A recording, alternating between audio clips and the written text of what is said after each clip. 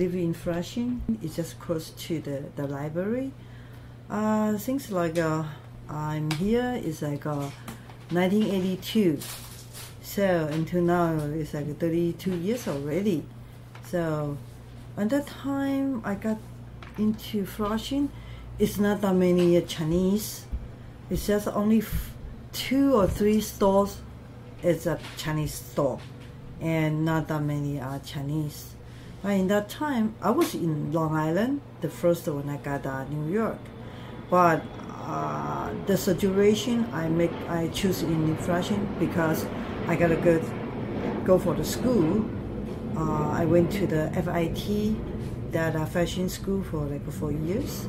So because that, so I also use my skill. I'll find out a job, use my skill for living. I work for the hotel system. So until now, so I'm gonna be like a 30 years anniversary this month. Oh, okay. And after that, and I met my husband, so we get married on 1993. So, and later then after like 3-4 years, we have my son Paul. Then my life is that kind of stable, and work, school, and later we have my son come in, so we a little bit change because I raised my kids in Flushing, this area. So that time I'm starting to looking for the school, for the education for my son.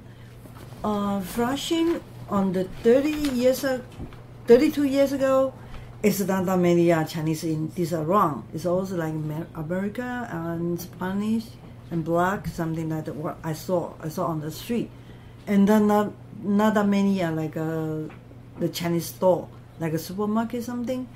So at that time, for this area, for me to, I choose here because community, it's a quiet, and to here I work in Manhattan, so I take it like a 7 train, which is very easy, like about half an hour. So I feel I like it, so that's why I stay. And right now, compared with that time, it's a lot of change. A lot of Chinese people come in, Korean and India, a lot of Asia people come in too. So right now it's like a second Chinatown. That's why, or I feel like so crowded. And now it's important. It's like the government, we have a Chinese, so which is help this community work out a lot of things. With the school, for the senior center, this is a lot of help. That's all I could see. My neighbor, for example, I live in the building. My neighbor was like Spanish, or like America, something like all black. But now, since I want move out, another Chinese come in. So my neighbor now is almost like I would say 70% is Oriental people. The library is just close to my building. It was like a very small house, and very small.